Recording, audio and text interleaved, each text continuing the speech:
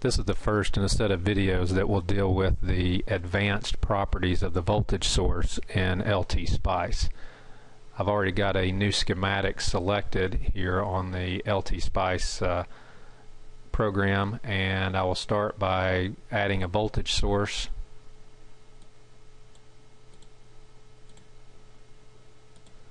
And then adding a ground connection.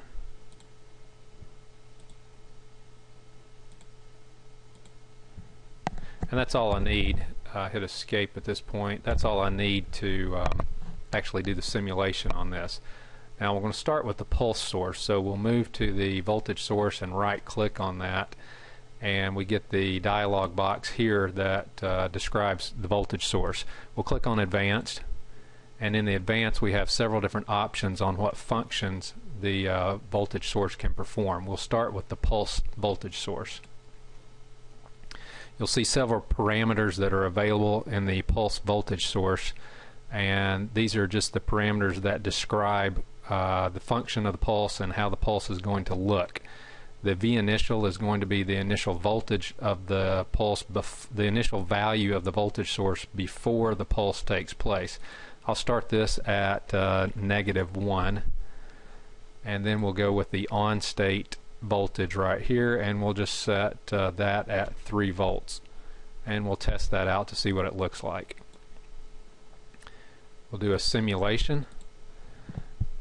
During the simulation, we're going to have to tell the LTSpice how long to run the simulation. So I'm going to put a stop time of 20 milliseconds, and that's all the information I need for that source. Okay, now I've got a graph on the top and I've got the schematic on the bottom set up, and as I move my cursor around the schematic, you can see the cursor changes to a voltage probe as I put it on a node. So if I click on that point right there, I'm going to get a graph of the voltage at that point. We can see up here on the graph that the voltage starts here at -1 volt. You can see it in this region of the graph right here. And then at 0 milliseconds it goes to 3 volts and stays there forever. Let's make changes on the pulse source specifications here. We'll right click on the voltage source again down here, and we'll put a delay in here of 1 millisecond. 1M will give us a millisecond delay. OK that, and then we'll do a resimulation. And we can see that we get a 1 millisecond delay before the pulse actually starts. Very simple there. Let's make another modification. We can specify a rise time, and I'm going to specify a 1.5 millisecond rise time here. OK that, and do the simulation. And we see here that in 1.5 milliseconds the pulse rises linearly. The voltage rises linearly from -1 volts to +3 volts. We can continue making changes on these parameters to investigate what happens with the pulse source. We can specify a fall time, and I'll specify a 1 millisecond fall time. And with the fall time we have to specify an on time. If we don't specify an on time, then the pulse will never go back to its original value.